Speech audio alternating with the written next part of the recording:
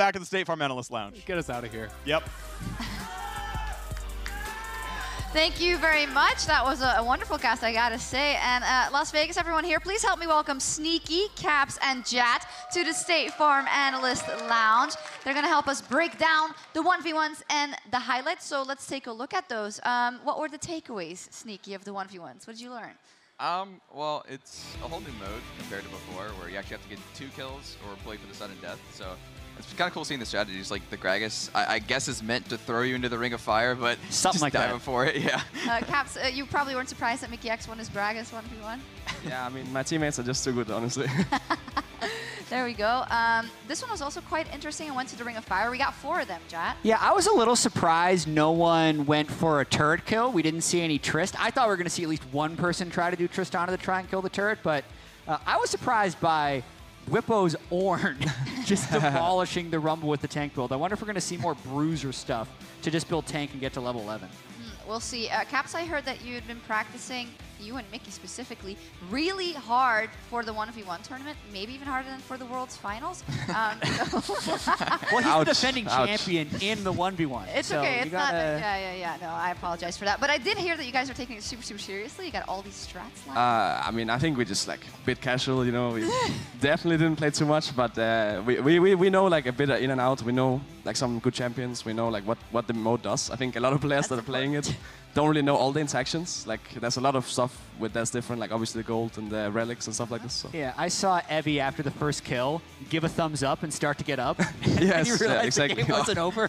And then he killed him again and gave the other thumb up, and then he was done. So it was complete. Yeah, that's interesting, Caps. That not just like the rules to win, but also the gold and stuff. And what do you think is like the biggest change for you coming into this one with the new mode?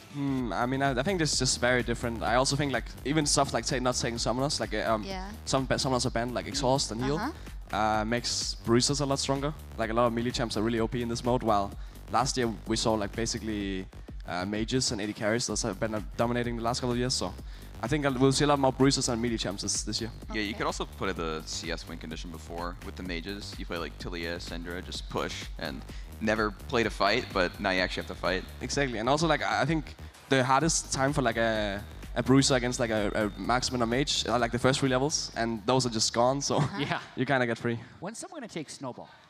I think Snowball, like the DPS from Snowball is actually pretty high. True damage, lowest cooldown. Maybe that's a strat. Yeah, maybe. So that is actually like a secret about the Snowball that no one has like really used, but is it flying into the fountain? I'm not saying what this, but it might be abused later on in the tournament. Okay, interesting. Let's talk about your 1v1s. Sneaky, you're up versus Closer, and Caps, you're up versus Chippies later. What do we feel about the first matchup? I mean, last year I played, what was it, Xayah versus Xayah? Played versus Bang. It's pretty fun. And I think the year before that I played Jhin versus Draven.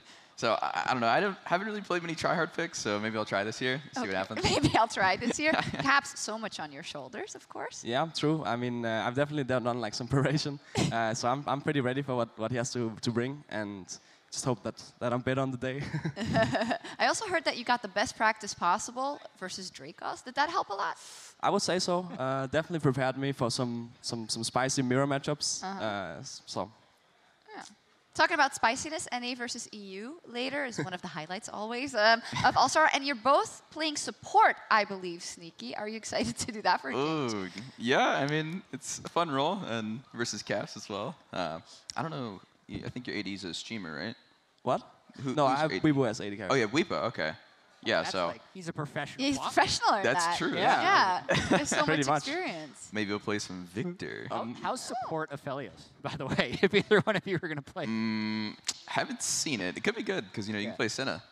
But just because the new item changes. That is pretty OP. Yeah, Sneaky, you are supporting Tyler 1, which I find super interesting. Are you scared of that at all and how the comms are going to go? I put it in solo queue sometimes, except it was reversed. Like I played AD, he played, what was it, like Morgana or something? Yeah.